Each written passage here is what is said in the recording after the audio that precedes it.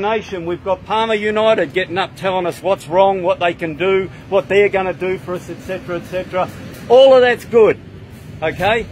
But it's quite honestly a load of rubbish from a certain perspective. Correct. Why? Because if we elect one or two One Nation people or Palmer United or whatever else, and it's as I've put to all these parties myself, it won't make a rat's of difference. Why not? It won't make a rat's of difference for one reason, although don't get me wrong, we've got to elect them. We do have to elect someone, and it's going to have to be one of the minor parties. There's no doubt about that, okay? But just electing a minor party is not going to do it. Why not?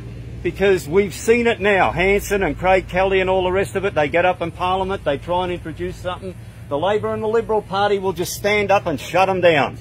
Okay? So do you understand when all these politicians are getting up in front of you and trying to sell themselves, they're wasting your time and mine. Thank you. Although we do have to vote for them. We've got to put someone in there.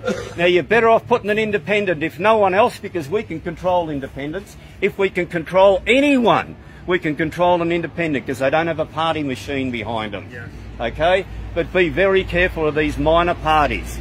They're not working for you, most of them. They're working to get their own people in. Yeah. So now I've told you why you maybe should or shouldn't vote for them. So I said to you, you can fix this. Okay, I said to this guy I was talking over there before, you can actually fix this at the next election.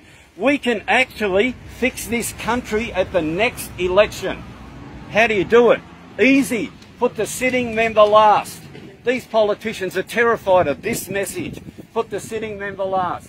Why is that?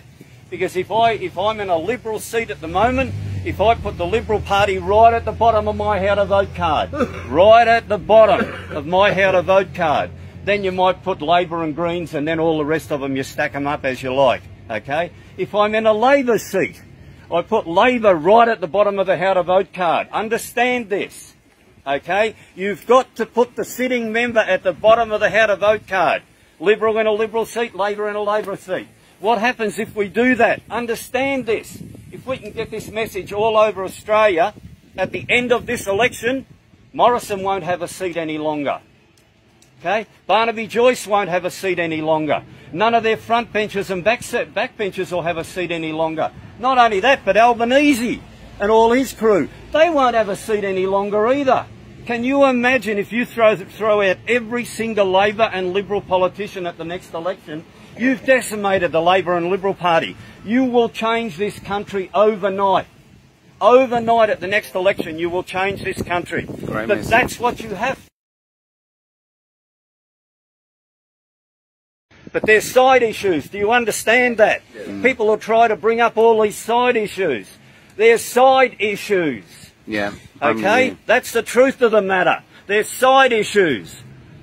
Put the sitting member at the bottom of your how to vote card, Liberal or Labor. And do you understand that you will destroy this Liberal-Labor coalition within the next election? Do you understand that? Yeah. Now what I'm asking you to do is, this fella's putting it on video, okay? All of you need to put this on video. I hope to be able to do this talk maybe on Saturday, because a lot of people are getting up there with a whole heap of stuff telling us what's wrong. Okay, but no one's given us a solution. Yeah, well, I'm giving you the solution.